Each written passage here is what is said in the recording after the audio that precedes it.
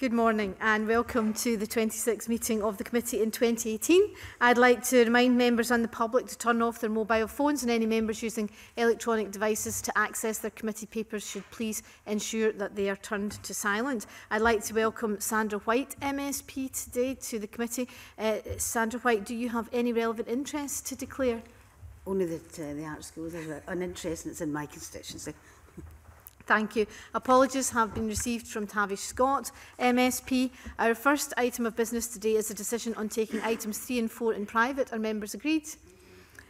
Our main item of business today is an evidence session on the Glasgow School of Art fire. The committee's work is focused on the management and custodianship of the Macintosh building and its collections, and our committee is also examining the future of both the building and the collections. This is our second evidence session on the art school. Our next session will take place on the 19th of November with Glasgow School of Art board members. Before we begin, I want to remind members and witnesses that we have a limited amount of time today, and as you can see, we've got quite a number of members wishing to ask questions, so if the questions and answers could be kept as succinct as possible, that would be extremely useful. I'd like to welcome our witnesses today to the committee. They are Brian McQuade, the Managing Director of Kier, Scotland, and from Paton Park Architects we have David Page, the Director, and David Paton, the Head of Design Review. Thank you all for coming, and thank you for your written evidence, which was helpful. Mr McQuade, I understand you wish to make a short opening statement. Yes, that's okay. Yes, it can be as short as possible. It will be very brief. First of all, good morning, and thanks, Convener, for the invitation to appear before you today. I appreciate the opportunity to make some brief opening remarks before we start answering the questions this morning. We really just wanted to speak on behalf of everyone at Kier Construction and expressing how saddened we were and are by the fire which took hold at the Glasgow School of Art in June with the devastating consequences. As you know, we were appointed by the School of Art to lead the reconstruction works of the Macintosh building back in June 16, following the fire that occurred in May 14. It was a commission which our team was extremely proud of securing. We recognised the importance of the MAC to the students, to Glasgow and to Scotland and the art world as a whole. And for the last 2 years, our people have been working painstakingly and putting all their efforts into the restoration work. And the end was within sight. We could see 10 months away we would be handing the building back over. Everyone at Kier, as well as the team of skilled craftspeople in the supply chain, cared deeply for what we were doing at the MAC. We were looking very much forward to completing the major restoration work, which we hoped would instil pride in the work that was done for Glasgow and indeed all of Scotland. Like everyone else, we await the outcome of the investigation that's ongoing, and I'd like to assure the committee that through the proceedings we continue to do what we can to assist the fire service and other investigating bodies. I hope you'll understand there's a live regulatory investigation underway, and I don't want to say anything today that might interfere or prejudice with that investigation. You'll be aware there was a joint names insurance policy taken out by Glasgow School of Art for damage to the renovation works and the existing structure, and that covered liability for, or legal liability for, third-party property damage. So I've got to be mindful not to say anything which could compromise those insurance provisions today. So given both those factors, I might not be able to answer all the questions that you may want to put today. But speaking for Kier, I can't tell you when the inquiry will come to an end and when we'll know. And I appreciate this is recognised. I hope we can assist you in the session today, and we'll make every endeavour to do that and give you as much information as we can. Okay. But thanks for that. Thank you very much. And I understand that is it Mr. Page wants to make a statement. Just a short statement. Very short. Yeah. Thank you for giving us the opportunity to answer your questions today. Just like this committee and everyone who cares deeply about the Glasgow School of Art, we have been completely devastated by the catastrophic fire in June. Page Park is an employee-owned company based in Glasgow, close to the Glasgow School of Art. We have 40 employees, and at least a third of them were involved at any one time on the work of the Glasgow School of Art. A number of our team were educated at the GSA, and our chair was one of those. It was an incredibly important contract for us to win, and we have always been and remain extremely proud and humbled to have been working on one of the world's most important historic buildings. We, like everyone else in this committee in Glasgow and across Scotland and beyond, want to know what happened, and we await the outcome of the Scottish Fire and Rescue Service investigation. So we look forward to assisting you in your deliberations. Thank you very much for that. Can I open by, well, we know from the fire report of the 2014 fire that the fire escalated because of the ventilation ducts in the building, and reading through your very helpful timeline that you submitted, you have been associated, as you say, as architects with the Art School for 25 years. Reading through your timeline, it was clear that there's been a major project of work done back in 2008 that was Heritage Lottery funded, and that would have been the opportunity to deal with that problem with the ducts. And this came up in evidence from a previous witness session as well. Now, in your timeline, you say that you do seem to indicate that this was, you had an engineer in to look at the fire stopping in the building, and this was identified back then, but it was basically, you say that it was not possible because of the extent of fire stopping needed, that you decided not to go down the route of doing that, and instead the focus was on a sprinkler system, which of course wasn't installed by the 2014 fire. Why did you agree to that engineer's report that suggested that the extent of the stopping was so great that it wasn't possible to do it? We understand the question. In 2008, as we've said, the GSA commissioned the report out of concerns, and fire engineers FEDRA worked with ourselves on that. What they did was they looked at the building very closely, and what they said was that risk reduction, the usual risk reduction measures, were not possible for three reasons. One, the use of the building couldn't be changed. The construction, the particular construction of the building couldn't be changed. And there was remaining the possibility of a fire. So, and in particular on fire stopping, what they said was they concluded that it was virtually impossible, given the current structure and amount of fire stopping and compartmentation required to achieve that. So their conclusion, after looking at all the possible remedies and solutions, was that there was only one conclusion, and that was mist suppression. That's the only viable option that they identified. And that obviously left these voids in place, which accelerated the fire. Yeah, I think the intention was that once the mist suppression went in, it would deal with all of these. So if the only fire measure was the suppression sprinkler system, why did it take from 2008 to 2014 to get it in place, and it still wasn't in place at the time of the fire? The mist suppression system was a completely new system to put into an operational historic building. The problem with inserting such a system is it's incredibly complicated, and you're wanting to conserve the fabric, but you're having to pass pipes through the spaces that you value. So that was a major challenge for everyone, including the statutory authorities. And I think we mentioned on our timeline, a workshop was arranged, but the statutory authorities were supportive of what was essentially a pioneering installation into an incredibly important world historic building. The journey to get there took time because it's very complicated. There was 2 insurers involved, one for the building and one for the collections that sat within the building. There were 150 different rooms, and every single room was different in size and shape. So the process took time. The money had been expended on the conservation and access project, so that funding had to be raised, and at the same time the program to install it while the building was in operation had to be created. there was a huge amount of challenges that the art school faced in terms of that installation. Was clearly an issue then in terms of not installing it right away? Well, the funding is always we've found in arts and culture and conservation projects, it's always an issue. Okay. Just to go back to, like, you're talking about the fire stopping and compartmentation, which decided was not possible in 2008.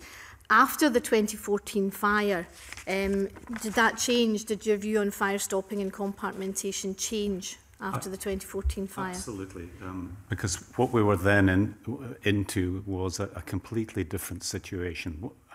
Up until then, work had been going on, as all universities do, during summer periods, and then in the case of the fire suppression system, that was one continuous project. But what we had then was a chance to properly consider the events of the fire and put into place a comprehensive system for the building in use in the future. And there were 5 key targets that were identified as we worked together with our fire consultants. That was, as you can imagine, improve the compartmentation of the building, install fire stopping, yes, within all the ducts and risers, install a state-of-the-art detection system through the building, install a mist suppression system, which had been commenced previously, and install a smoke extract system. So it was not a single measure, it was a whole range of measures to protect this most important building. Right. And you've listed these in the compartmentation and the fire stopping. Was that written into the contract, the tender? Absolutely. The tender, the documentation that the team prepared required the contractor to put all of these into installation. Okay. And of course, we had the situation where the sprinkler system, we had exactly the same situation with the sprinkler system as we had in 2014. It wasn't in place at the time of the fire. Sprinkler systems are, as David has already alluded to, are complex processes. It was in installation, and by the end of the contract, of course, would have been commissioned and in place. Right. I think it's important to distinguish, to help the committee, the difference between the 2 fires. One was a fire in use, for which those 5 fire prevention measures were put forward. The other one was a fire on a construction site, for which there are different processes and procedures that are followed. They are different. Yeah, and there are particular risks during construction. There are risks which there are processes and procedures put in place to mitigate those risks. Yeah. An average person looking at it would see it as extremely unfortunate that in both fires you were just about to put in a fire sprinkler system. Yeah, I would agree. I can't disagree. It's a repetition of the previous mistake, but I know that there are other members keen to come in, so I'm going to move on to Claire Baker. Thank you, Convener. So I'm interested in the role of Glasgow School of Art. So the Board of Governors Estates Committee had the role of overseeing the project, the restoration project. And in the evidence we've had from Paton Parks, you've said that at the commencement of the works, Kier Construction prepared and issued a fire and emergency plan. That was extensively consulted on at the time. So can I ask what from the issuing of the tenders and the acceptance of that and Kier's involvement from 2016 up until the recent fire, what kind of discussions did you have with Glasgow? What would you say the extent of Glasgow School of Art's oversight of the project was? Were they quite intimately involved in the project going forward, or was it a fairly hands-off and Kier and yourselves were responsible for the project? Can I just answer the first point in terms of involvement? The Glasgow School of Art appointed both internal specialist project managers and external project managers, and they acted as the interface with the board. So on day-to-day, we were in constant dialogue. As you can imagine, this project was in high visibility, and so the level of the discussion was constant. It's also a conservation project. You move a few feet along a wall and there's another issue. So there's a constant dialogue that takes place. So there was no way that that took place in isolation. That took in place in constant dialogue with those project manager representatives of the art school. Okay. If I might address the other part of your question, which I think was about the consultation and involvement of the GSA in the contractor fire plan. What I would say is that what we required of the contractor and what they did was they were asked to carry out a risk assessment of the building. You know, this is not any other building. This is a very distinct and special building with its own construction and constraints and materials. So what they were asked to do was make an assessment, carry out a risk assessment of that. And once they'd done that, to prepare their fire safety plan. And that's what they did. They then issued that to the team and to the client for comment. And that document was revised 3 times in the following months. It was revised firstly after consultation with the GSA, and that was entirely reasonable because they were operating properties all around that, all around the building.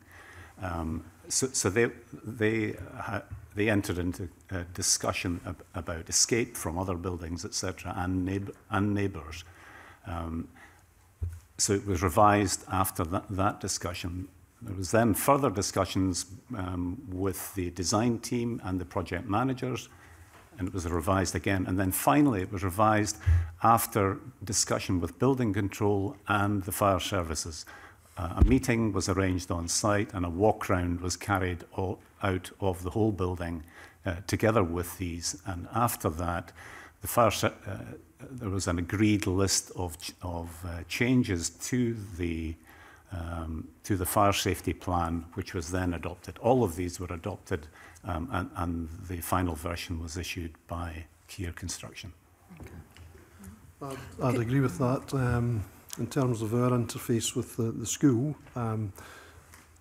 we had the normal operating procedures with the design team and the rest of the project team. There was nothing unusual for this kind of job, and indeed probably the school had gone a step beyond that in that they had a couple of their own project managers who came to all the meetings, came to all the project reviews, project sessions that we had.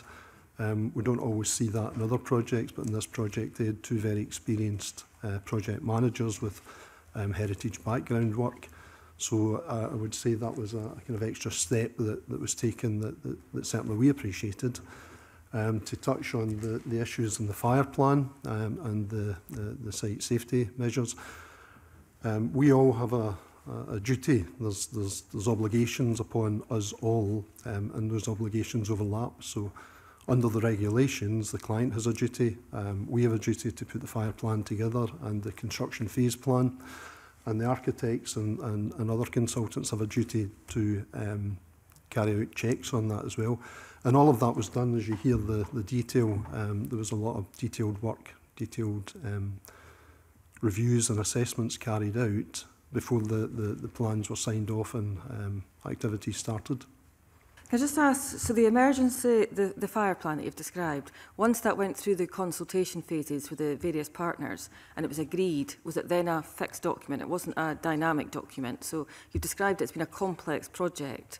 The plan didn't change. And another question linked to that is, do you think what you have to prepare in the plan, which is regulatory, is adequate to deal with the type of project that the Macintosh was? It seems, am I correct in saying that the fire plan is focused around health and safety, around protection of population, around exits, those kind of issues, and not so much around how you deal with protection of a building? It prioritises people over buildings. Is that a correct? That's fair to say, because that's what the Code of Practice sets out. The priority is always people. So, for example, you have to test. There are requirements to test the procedures. They're tested, has to be no more than 3-monthly periods. Ours were tested more regular than that because of the kind of building we were in.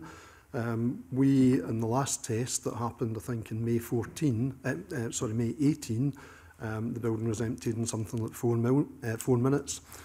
So those tests give you that first priority, which is preserving life, and then the second priority is obviously the asset protection and the building itself, and that's what the fire plan is geared to do, and all the measures that are put in place. The one thing I would say is it's not a static document, and it can't be, because on complex jobs like the Macintosh, things have to change by nature of the construction project. So it gets revisited over time and it gets updated. So if we move the scaffolding, for example, or close an area, it gets updated. And it has to be communicated to the people on site. We have a board on site at standard practice so that people who walk into that site can see that. It's interesting, in closing, it's interesting you talk about the project managers that came through the Art College, because the impression I feel that after the fire, the recent fire, was that Glasgow Art College didn't really have a responsibility in terms of the project. They seemed to, the comments that came out seemed I think that's to not simply recognise the extent that they seemed. You're suggesting this morning that they were intimately involved in the construction project and how that all developed. In terms of the day-to-day operations and control of work on site. But I think probably the distinction to be made is that when a contractor takes possession of a site, we all have our own responsibilities, but ultimately the contractor has responsibility for securing and protecting the site. There's no debate on that. Yeah. But there can only be one party who has full responsibility. Can I just come in with a supplementary to that? Because we've taken expert evidence from conservation architects who point out exactly the point that Mr McQuade's just made, that the statutory requirements of the fire plan are about getting people out, and that's a failing in the statutory requirements for historic buildings. So what did yourselves as the architects in Glasgow School of Art do to come in and say we want to enhance that fire plan to protect this incredibly precious asset, which is the Macintosh building? What we were working to, there's a standard code, a joint code of practice, which the contractor referred to earlier. That sets out the standards for work for fire prevention on construction projects, and that's effectively the industry bible for the work that should be done on site to protect against. That was written into the tender documents, and the contractor took that into account in preparing his fire emergency plan. Incorporated in that code is a major focus on the asset, on prevention of hot works, permits for hot works, fire works to steel work. There's a whole series of issues incorporated in it. Life safety must come first. But the building is protected within that code, is described within that code. That's still a priority, a major One priority. of the pieces of advice we've been given by the experts is that compartmentation is quite difficult to build in during the restoration works, but you must do it. You must spend the money to build in compartmentation during the construction phase. Did you do that in the fire plan? Did you insist on that? While we identify that the contractor has the responsibility of the site, there has to be a single point of contact. The project managers, the design team, our health and safety advisor, and a clerk of works monitor throughout the project what is actually happening on site. So that's the role that the design team has in response to the works that are going on. Okay, with a supplementary specifically on compartmentation, I think what the building plan divides itself into 3 parts, and at these 2 third points, if I might describe it as that, there were fire doors, temporary fire doors put in place throughout the height of the building, and they stayed in place throughout the course of the works. Eventually, they would have been replaced with new fire screens, But throughout the course of the works, every time we went down one of the corridors, we were going through fire doors. We've got a supplementary from Sandra White. Thank you, Chair. It was to follow up on the risk assessment, and in your proposals 2015-2016, you mentioned about areas of insulation being put in the roofs. So when you looked at the risk assessment, what material was used in the insulation in the roofs? Do you have the name of it? The material that was used? I can't give you the specific manufacturer here and now, but I understand why you might ask the question. In the context of Grenfell, there's been lots of discussion held about in the media and within. Sorry for interrupting. Would you know what it was? Surely you must have known. No, absolutely. Maybe in the contract. So can you tell the committee? Yes. What it was? What I'd do is explain to you where the insulation was used in this building. We've spent our career. Well, the beginning of our career. I know it was used, and I'm taking up time others want to come in on. It was used in the roof space, but there is pointing that certain insulation cannot be used in certain cavities unless it's with concrete. I just want to know what the insulation was, okay. And then I suppose we could look at it further. Of course, I can tell you the context afterwards, but to answer your particular question, it was a type of PIR insulation, and the manufacturer states on that the product will not contribute to the development stages of a fire or present smoke or toxic hazard if it is built in the way that we did, which was to encapsulate it. Without an air gap. There was no air gap. So I can explain. It does mention certain ones that was used, not just in Grenfell, but obviously not far from the art school and the harbour development in my constituency. It has to be in a duct with concrete so that it doesn't, isn't flammable.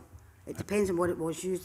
So it was a PIR one. I can certainly check that out. I don't want to take up the whole of the committee's time on this, but it would be interesting to know what it was exactly, what type it was. Well, I'm unable to give you that right now. Celtex is the one that was used in Grenfell. But we can give you that. I don't know if it's the same one. I think what's important, if you will allow me to say a little bit more about it, I think it's absolutely important to distinguish in the uses of insulation at Grenfell, because everything becomes conflated in media discussion. Grenfell was a concrete tower which was having an overcladding applied to that. So it was a composite panel was being applied. Behind that panel was insulation, and behind that was an air gap. And as we understand it, fire started within the building, got into that air gap, and was able to travel up by igniting. Now, what we have here at the School of Art is completely different. It's more akin to the insulation that you might expect to have in your house. What we have is an existing envelope, which is stone, and then internal linings. Normally, we look to add insulation to external walls. Here, we could not add any to external walls. The internal fabric was of such quality. So we couldn't disturb that. Where we were able to add to approximately 50% of the roof was on the flat areas. And there we were replacing the asphalt buildup. And the asphalt buildup system that we used included some insulation. But as I say, that was encapsulated, and therefore, according to the manufacturer, would not cause a risk. So therefore, when you did the fire safety and it was handed over to the contractor, this was not deemed to be a risk that you were putting this type of insulation into the building? Correct. Thank you, Chair. We're going to have to move on. Annabel Ewing. Sorry. Convener, good morning, gentlemen. Going back to the issue of you know, the site and who's in charge and all the rest of it. After fire number 2, Glasgow School of Art reportedly said that at the time of that fire, the Macintosh was not part of GSA's operational estate and was in the management and control of Kier Construction Limited. Perhaps initially Mr McQuade could say to the committee what he thinks that statement means, because we find it a wee bit perplexing. I think it's probably Glasgow School of Art would have to explain what they meant since they wrote this statement. What we took from it as the building contractor was exactly as had been said earlier on, that we were in possession of the site, which is completely standard practice in any building contract. This was a traditional contract, so you know it was used for very many types of contracts, similar to the Macintosh project. So us having possession of the site was absolutely how we understood that. When the site wasn't part of their operational estate, they were still the owner of the project, they were still the owner of the building, they still had their duties under the regulations as client, as we did as principal contractor, and as Page Park had as principal designer. So that's what we took. We were in possession of the site. That's what we took from the school's statement. Anything to add? I think simply all that was meant by that, it wasn't part of their operational, as in it wasn't an operating school at that point. It was out, you know, it was a construction site. So you take it to mean that actually wasn't, you know, functioning part of the day-to-day life of school as the educational establishment, rather than issues of ownership and having a beneficial interest in ensuring that things that happen in your own property are proceeding in a reasonable way. If that then is the position, as beneficial owner, which of course they continued to be, reference has been made to the fact that they attended regular meetings. Could we have a bit more information? So what were these, was there a kind of generic name for these meetings as a grouping? Who attended these meetings? How regularly were these meetings held? And were minutes taken of each meeting? Perhaps you could... Yes, happy to explain that. That's a very... it's a very rigorous process once you start on site with a contractor in terms of reporting and monitoring of the work that's going on. So on a complex job like this, there are many and various meetings. The principal meeting is a monthly progress meeting at which the client and their, by that I mean their project manager representatives, the external project managers, the whole design team and the contractor are present. And the contractor comes, prepares a report and presents that to the meeting, and then there's a set agenda that we go through on that. These minutes are always taken, absolutely crucial. Are these minutes now in the public domain? I don't know if they're in the public domain, but they are available. Okay. When was the last meeting before fire number 2? Do you recall? I can't give you the date, but... Again, that should be information that is... Absolutely. What I was going to go on and say is that's just one of the types of meetings that are held. On a weekly basis, there were technical meetings. Through their project manager or assistant project manager, or their Theobald and Gardner and Theobald? Both would be at these. Okay.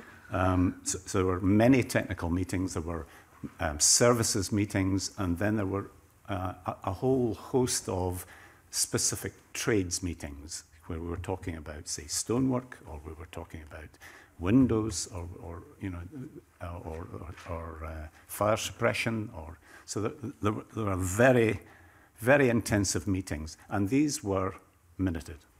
Okay, so if sorry, I would come in back to you in a minute, but if the kind of phraseology operational we state and being part or not part of that was intended to have another meaning on the part of others, as far as the actual reality of the situation was concerned, GSA through its various representatives were actively participating, it seems even on a weekly basis, in a daily basis, you say, in all aspects of the operational nature of the construction process. This was their special building.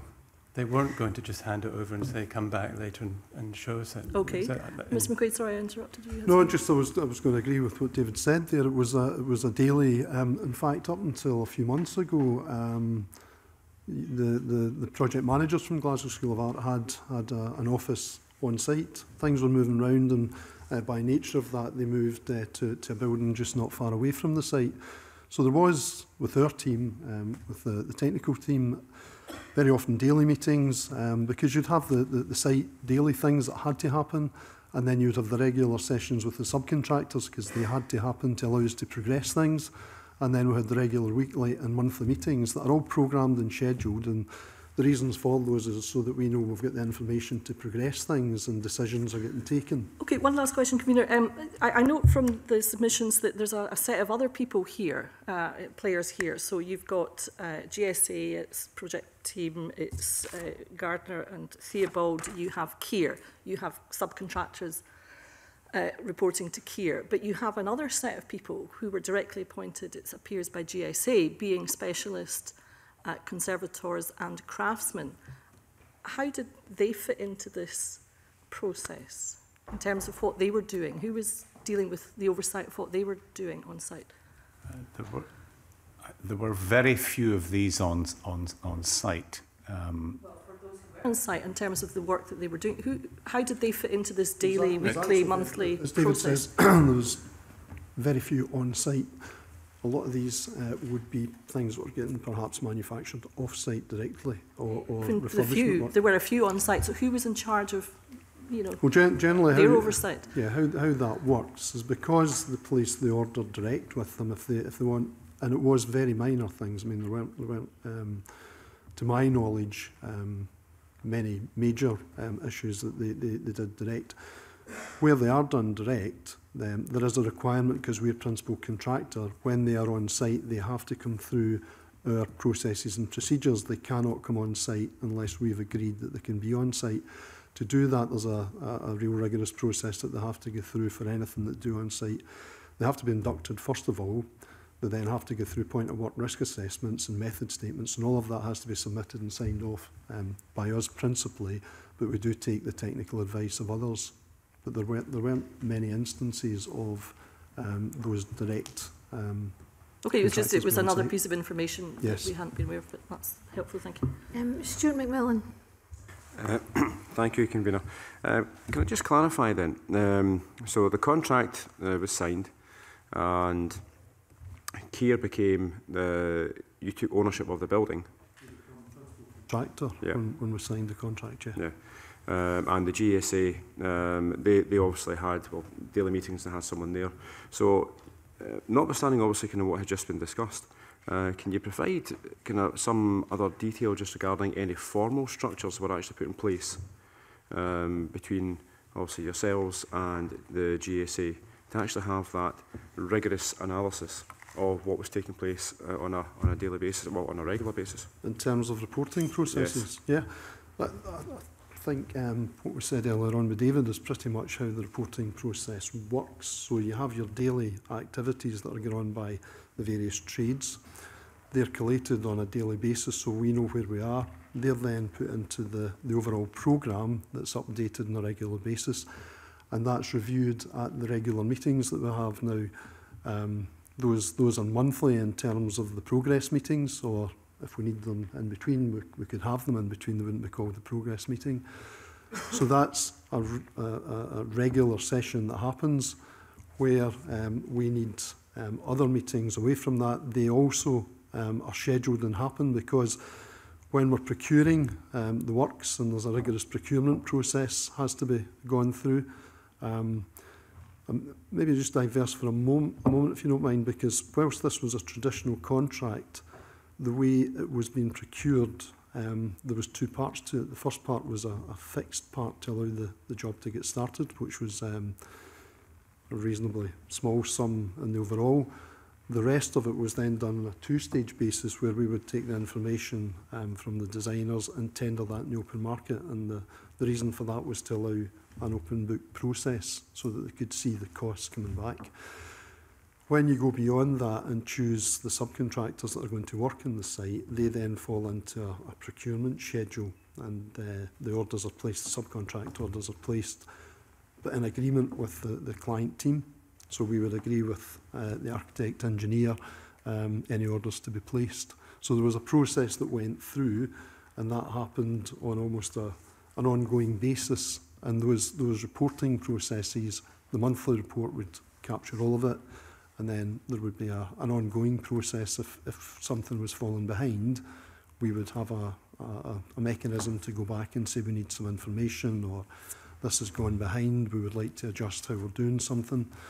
Now there's nothing unusual about that on a contract. It's good practice, and I think that's what we did. We followed good practice.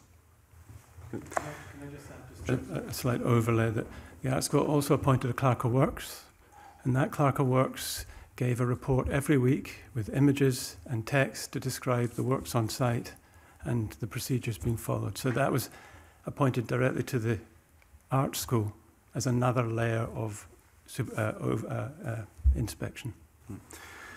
Okay, notwithstanding what you just said, we heard from Malcolm Fraser when he gave evidence to the committee. And he indicated that the GSA should have put in place structures around the contract that require the main contractor, obviously ourselves, to look after the construction and design management, health and safety, proper procurement for the contract, employment practice and other such things. Those structures are in place, but I want to talk about the adequacy of those structures. So, what was missing? I don't believe there was anything missing in the process that was adopted. It was a traditional contract, and it followed good practice in terms of the meetings. I couldn't actually properly answer that, I'm afraid, because I don't actually know what he's referring to there. Okay. I think if we're talking about the fire, so I think I would take you back to the process that the contractor went through, and the consultation process that occurred with all of the best authorities. You know, we consulted with building control and fire services. So I think that process was absolutely crucial to setting the fire plan at the beginning and then running it. And thereafter it was a question of monitoring that the fire plan was being adjusted and progressing. I just want to ask one further question. It's in a separate area, and that's regarding the response on the evening. And certainly there were accusations that no fire alarm was heard by local residents, and also concerns about the level of staff that were on site. What would you like to say to the concerns that have legitimately been raised by residents in the area? I wasn't there on the evening, unfortunately, so I can't comment whether I heard the fire alarm or not. What I can say is the systems were all in place and tested. I can't comment on what was heard or not heard that evening, I'm afraid. It's speculation. I've heard speculation on a number of things. I don't wish to be unhelpful, but the systems have been tested and were working. I've no reason to believe that they weren't. When was that? Describe the system. So when was the last time they were tested before the fire? They're generally tested on a weekly basis. I know there was certainly a fire alarm procedure on 14th of May, I think it was, which would have been a few weeks before. But so everybody was taken out through the whole process, and evacuated from the building. You just said a moment ago that they're tested on a weekly basis, but if that was the 14th of May, that was also a number of weeks before the fire. Yeah, I know, that's what I'm saying. The full one, though, where you evacuate the building, happened that day, so I know that was a one that was recorded. The systems are tested on a weekly basis and reported as such. The panels themselves show if there's any faults, and they're visible. So the team can see that on the panel if there's anything wrong. So that would have thrown up if there was a fault. Okay.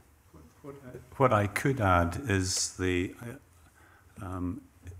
what the procedure that was set out in the contractor's fire and emergency plan was. There was a guard on site overnight.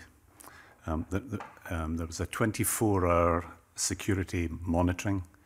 There was a fire watch patrol every hour, and records were to be kept of that.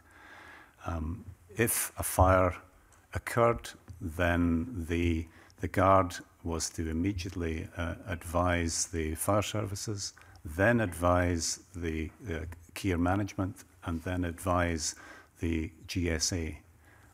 And then if a fire tender arrived, he was to meet them in the street, tell them where the fire was, where the fire panel was, and the quickest route to the fire. Now, that's what was set out as a procedure. What I can't say is what happened that night, but that's what the procedure was. Okay. Thank you, Convener. After the first fire, Glasgow School of Art met with Windsor Castle and York Minster to see what lessons had been learned from their fires. So what was learned and how was it applied to the Macintosh building? I think that the learning that came out of these considerations was the 5 measures that I mentioned earlier. I don't want to go back through them unnecessarily, but these were the key protections that were going to protect this building in the future. And again, I would clarify, I'm talking about the completed building. Once all of these were in place, these 5 measures were the ones that were going to protect this building. But clearly the 5 measures weren't in place at the time of the fire, and I think that's probably why we're here just now. Can I ask what role Historic Environment Scotland actually played in the management and restoration of the management site, if any? Historic Scotland and the City Planning Department have been intimately involved throughout our 25 years of involvement with and commitment to the MAC. When we started in the 1990s, I think the view very much was you replace as is. So we replace the roofs, so you don't enhance systems. What emerged in the 2000s was, because of the Federal Fire Report, it was clearly seen that enhancement systems were required, and it was innovative at the time. You just don't go and put fire sprinkler systems through buildings.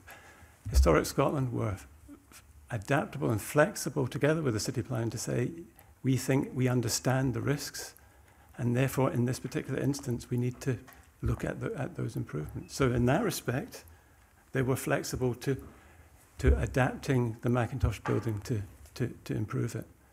Subsequent to the post-2014 fire, they were part of the city planning, were part of the process in terms of all the detail. And again, another overview of what we were doing in terms of building a set of drawings in the form of a digital model, which showed that the building in immense detail. Okay, thank you. Ross Greer. Thanks, Convener. I'd like to just tease it a little bit more around the fire safety plan. Perhaps Mr. McQuade would be best to answer this. You've explained how there was quite extensive consultation. Every key stakeholder was involved, including site visits in the lead up to it. When it came to ultimate sign-off of the fire safety plan, is it ultimately for Kier to decide whether or not the plan is agreed and goes forward, or is there a collective agreement before the document is considered to be live? It has to be a collective agreement because each party has duties under the regulations. So we can't just say this is what we're doing. That's useful. So there was, I believe, a press statement from yourselves relatively shortly after the second fire, but it appeared as if that statement was prompted by the 2 previous ones that came from the School of Art themselves, which appeared to distance them from management of the site, going back to the phraseology around operational control of the estate that Annabel Ewing brought up. It wouldn't be fair or accurate, would it, for the School of Art to attempt to distance themselves from site management or project management during this process? I think the School of Art would have to respond to that. I don't think it's appropriate for me to respond to that. I think we worked with the school, we worked with the team that set out they wanted a collaborative approach, and I think that's very much what happened in the two years we were involved in it. The reason we issued a statement after the 2 statements by Glasgow School of Art was not in reaction to their statement, it was in reaction to, as you can appreciate at that time, there was a huge amount of interest in people trying to get information, and we were asked for information, and we felt the simplest thing to do was issue the factual statement, which is what we tried to do, because the fire strategy was in place, the systems were in place. We had agreed well in advance all the steps that had to be taken, and we looked at what was appropriate for the job, because it's a special job. Thank you.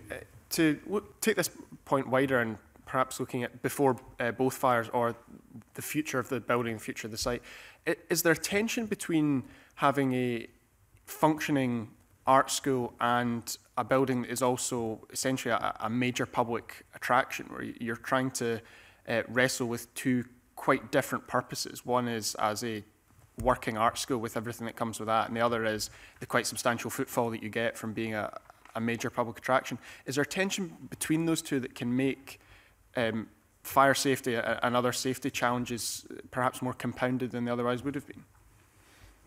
I think there's possibly two sides to that question. Sorry, from our side, from the construction side, no, we put all the measures in place. I can't really say about the point that David will probably address. Well, the art school as a physical building is the most amazing building for an artist to have an education. Anyone you speak to who's been educated there can't help but say they've been incredibly stimulated by that environment. That brings with it the challenges that people want to go in to see it as well. And the art school have created a management system, and part of the process of the development of the proposals in the last 4 years before the second fire were about how that should be managed. As part of the conservation and access statement, what they did was they took out the reception area into the new adjacent Reed building. So that's where you gather people, and then in an orderly fashion, you process through the building at certain times. That allowed the school to operate at the same time. Thank you very much. Yeah, thank you. Did you have a supplementary, Sandra White? Was a supplementary, sorry, Chair, is that all right? Very quickly. Very quickly. You mentioned about the 24-hour security and monitoring and hourly, etc., etc. I don't know if that was just by camera or people on foot. Are all of these things reported? Because we did hear there are people here today who say they didn't hear the fire alarm at all. So therefore, when you had your weekly or daily or whatever meetings, are these things reported? So-and-so went round, fire alarm is working, etc., etc. Would the committee be able to get access to these reports? I mentioned earlier that there was a regular progress meeting, and at which the contractor prepared a progress report, and he submitted that beforehand. At the very first point on that report dealt with fire and health and safety. So he reported on that every month, giving a statement of how that was going, and so that it was uppermost in people's minds throughout. I'm sorry to interrupt you every again, time. But are these minuted? Yes, they are minuted. And what I would say is every one of these minutes, all the way through, records that the system is working. It records that the system is being checked. And in fact, there was only one occasion where it mentioned anything else, and it said that the alarm had gone off. It was found to be a false alarm, and other than that, it was reported every month as working. On the night of the fire, we should be able to see, as the security went round, they checked X, Y, and Z. That should be reported to the meetings. I believe that the fire service will have that information. That the only thing I could caution there is that's something that we would have to obviously defer to them on it. To the committee, the convener, if they want that information. On the fire alarm, a new fire alarm was part of the contract, installing it. At the time of the fire in 2018, were you operating with the new fire alarm or still the old one? We're operating with the one that was for the temporary arrangements, because the new one, we were 10 months away. So similar to the sprinkler installation, it was still part of the building process. There was a lot of pipes and wires being put into the building, as there was with a lot of the other finishing works, plaster work, ceilings, that was ongoing at the time. Alarm system. So it wasn't the old one or the new one, it was a temporary one? Yeah, what happens on projects when we do this fire assessment and when we do the fire safety plan and the construction phase health and safety plan, We then bring certain things to the project. Now, the project had a temporary fire alarm, so it's not temporary, it's a full-blown system, but it's for the period of the project works. And that's a standard process. Members have told us that, the fire alarm went off regularly, and it was regular false alarms, but in the last month before the fire it didn't go off at all. Could you comment on that? The suggestion being that it may have been shut off. No, I can't comment on the last part about it not having that at all. There were occasions when on sites these systems will trigger because the dust triggers the detector. So there is instances when that will happen. They're recorded. Right. So can you tell us now, assure us that the fire alarm system was not turned off because of these false alarms? Fire alarm system, there's an operational process every day. The panel is just as you go in the door, so you can see the lights are on. What I'm saying is you didn't disable the fire alarm because of these false alarms, did you? No. Can you categorically assure us that you didn't do that? There are times on the site, there are different detectors. You have CO2 detectors, beam detectors and heat detectors. There are times when operations are getting carried out and there is a method statement put in where they'll be switched off for that period. So that does happen. It does happen. Did it happen at the time of the fire? Well, it happened at different stages. I couldn't say today that particular day that it would have been off. I can't imagine that it would have been. So it may have been off? Can't imagine it would have been because there's an operational process that has it on. Surely you must have asked your people on site. I mean, you previously said in the answer to Sandra White's question that you didn't really know much about the night of the fire. Did you ask if the fire alarm had been disabled on the day of the fire? Have you asked your people that? We have asked our staff that. And what did they tell you? It was operational. It was as operational as it was every day. Right. And how can you check that? Well, I think that's part of the investigation that the fire service is going through at the moment. Okay, thanks very much. Alexander Stewart. Thank you, Convener.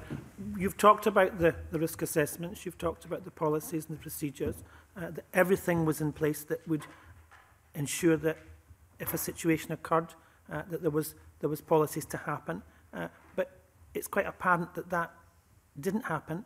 If they had been fit for purpose and everything had been working accordingly and properly, then we wouldn't have had such a devastating fire in the situation. You've also talked about individuals who were on site at the time, and they were given training, they were given support mechanisms, all of that. So why then did we have such a catastrophic situation that the community and the school believe that there were possibly failings taking place in the process? Well, I can't really comment on what the failings are. There's an investigation going on, and what I can say is we're as keen as everybody else to know, because all the processes and procedures that were appropriate and the extra steps that were taken were all in place and had all been operating for 2 years. So we're as keen to understand as everyone else as to what's happened. And the oversight of the management of health and safety on the site, you've indicated who had roles and responsibilities for that, and you're all clear that all of that was taking place and all of that was measured and all of that was in place. Yes, we had all the checks in place. We had the construction health and safety plan was in place, the fire risk assessments were in place, the fire plan was in place. It had been updated to take account of the changes in the site. It was all in place. Do the other panellists want to comment on that? Absolutely nothing to say to the contrary. That's our understanding, and that's what we saw day in, day out on site. Okay. Thank you, Convener. Okay, thank you very much. Jamie Green. Thank you, Convener. Good excuse me, good morning, gentlemen. Just a couple of quick questions. Could you just educate me in terms of protocol on a construction site? Who is responsible for the site at any given time? Is it an individual? Is it an organisation? And does it change depending on the time of day or what activity is taking place on site? 100% is from the day of that the contractor takes possession right through to completion. It's the contractor has sole responsibility for for these measures on site. Okay, when you say the contractor, you mean the limited company which holds the contract? Kier Construction. Okay, and within that then, obviously, if 3 in the afternoon, there'll maybe be a number of organisations or people on site, contractors, subcontractors, GSA, Kier, project managers, architects. Is it still the contract holder who is fully responsible for the site at that time? The principal contractor holds responsibility for the contract. Oh, okay. So just 2 weeks after the fire in 2018, there was a statement went out that relationship had ended, that contract had ended.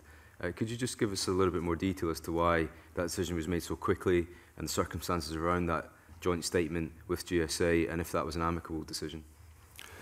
Working in reverse, it was an amicable decision. We got to that point over those 2 weeks when there was, as you can appreciate, we'd just been through one of the most devastating things. We're dealing with a whole host of things, including people who were devastated by what happened and the impact on the city and the community. There's a whole host of things, and we were involved in that. We'd met with Glasgow School and the design team just shortly afterwards to see what steps could be taken. We'd met with the fire service. We continue to do that to make sure we can give whatever information they need for the investigation. The view was, after a 10-day period, that it was unlikely we could ever actually fulfil the original contract. So the view was it would be better just to bring that contract to an end, and that would allow then the school to work round how they could go forward from there. Part of that was because possession of the site would have to be given to others, and that seemed to us a sensible thing to do, and it was an amicable agreement. There was no exchanges other than professional exchanges to arrange the paperwork. Thank you for that response. And can I ask, in our previous panel session on this, there's a lot of conversation around what should happen next. And I know the discussion today is very much around retrospective, look at the circumstances of the fires, etc. But having been so close to the project for such a long time, can I ask if anyone on the panel today has any personal views or corporate views on what should happen to the site and the school next? I think... I'll speak for Kier. We don't feel we can have a kind of corporate view on it, because it's something that the school and the art world really need to decide, and it's not that we're stepping back from it, but we think it's probably more appropriate that the school and the art world decide how it goes forward, and committee. Right. Just wonder, it will be for others to determine what happens in relation to the art school. But there were 2 questions that we would have had at the back of our mind. When we started on the project, a number of suggestions were made to me that we didn't have the skills in Scotland to do the reconstruction. I think the team that Kier pulled together and the subcontractors' commitment showed we do have those skills, and they were doing a beautiful job. Something happened, but they were doing a very beautiful job. The other question is, do we have the information to rebuild it? Post-2014, we were not sure, but we were overwhelmed with photographs from former members of staff, historic photographs, documentation, archives were found. We even found someone who'd taken a sneaky plaster cast of one of the details of the library, which we used for the reconstruction. He didn't want his name to be known because it was illegal. He wasn't meant to do that. And as a result of that, we were able then to build a digital model, to find a way to do it in a three-dimensional way of all that information. So I think we have probably the most advanced information on an existing building anywhere in the world in terms of that documentation. So in answer to, if the decision was taken now to reconstruct, we think we have that information. And part of that was we had an exchange for 4 years with an Erasmus school at a university, Nicholas Copernicus in Poland. Their students came across. Half their time was spent measuring all the rooms that weren't damaged in the first fire. So that information, we didn't have that before. We had to go back to old drawings. We have the information to reconstruct if that is the decision. Got a supplementary from Annabel Ewing. Yeah, well, it's supplementary in sense of you're talking about potential reconstruction, and I suppose that on a timely basis brings us to the issue of the insurance policy, which was in the joint names of GSA and Kier, I understand. I wish to clarify something. It was mentioned earlier in this evidence session that there was this 5-point plan which included mist suppression. How was that 5-point plan reflected in any conditions in the insurance policy? I can't actually comment on the insurance policy. I think it's Glasgow's. But it's jointly in the names of Kier and GSA. It's in joint names. We don't make a claim on it. It's no, but if you had, you know, if it's in policies and joint names, you both had to be signatories to the policy. So presumably somebody read the policy before Kier signed it. Yeah. Pardon me? Yes, we were joint names on it. How then does the 5-point plan, you know, including the mist suppression condition, how does that get reflected in the insurance policy? Was it reflected? Was it not reflected? Was it about to be reflected? Yeah, I think we'd have to... I mean, I would have thought it would be very important to ensure that you feel confident that the insurance policy will cover this catastrophic event. Yeah, sorry, I'm kind of hesitating because there's two different things. The insurance policy was for the period of the construction. The mist suppression system was for the finished product. Okay, and in the period of construction, what kind of conditions were imposed? Were they the statutory minimum or were the add-on conditions, notwithstanding that, of course, there had already been a fire? Can you comment on that? I can't comment on the detail, I'm afraid. I don't have the detail, and I would need to go back and ask someone with the detail of the policy. Is that something in terms of Park and Page's kind of knowledge generally, that you would know whether they were kind of add-on conditions? Because obviously you're looking at an insurance policy that was taken out, not just, you know, a sort of average run-of-the-mill insurance policy. It was taken out after there had already been a catastrophic fire. So it begs the question, would there have been any add-on conditions imposed in the insurance policy? We were not party to the details of the insurance, and I'm not aware that there were any specific requirements that came from the insurance policy that had to be applied on site. What we were being asked to do was to use, as I said before, just go through that process of full risk assessment and prepare an appropriate fire and emergency plan. That's all I can say, and that's what was done. So it remains to be seen whether both the plan and the insurance policy reflected any requirements beyond the minimum statutory requirements. That remains I think to be clarified by somebody. I think we would have known about that. I think the policy is there. I can't answer the detail of the policy today, I'm afraid. I don't have the detailed knowledge of the insurance aspects. I know the headlines of it, but I think it would be wrong. But the information should be able to be provided. Glasgow School, I'm sure, would be able to provide that when they come. What I would say is that when I referred earlier to the joint code of practice that governs the actions, the fire prevention actions, the joint code actually refers to the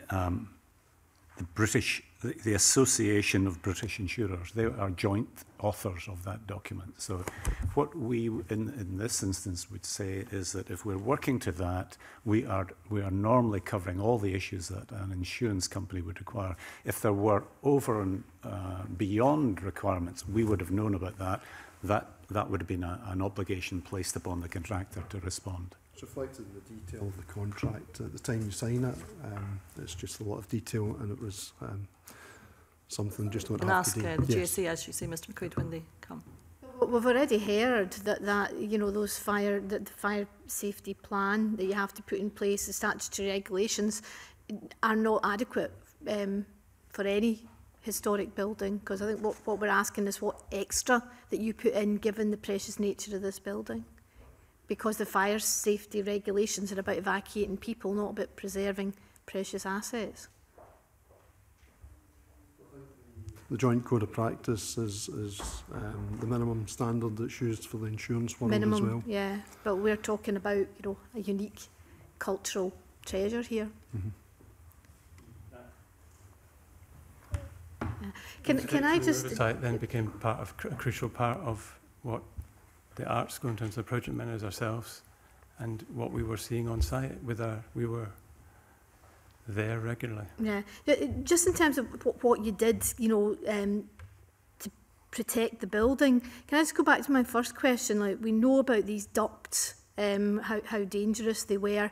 Some of them were just still being in place because not the whole building was destroyed in 2014. Did you take immediate measures to ensure that that issue with the ducts was dealt with at an early stage in the construction project? Wasn't done at that stage because these ducts were going to be used for the routing for all the services. And then at the end of that process, they were going to be fire stopped. So that's really interesting. Yeah, that was absolutely part of that 5-point plan. So during the whole construction phase, the thing that accelerated the fire in the first place, that problem was kept in place. And we know that during construction works of historic buildings, they're very, very vulnerable. But you kept the ducts in place. You didn't deal with the fire stopping immediately.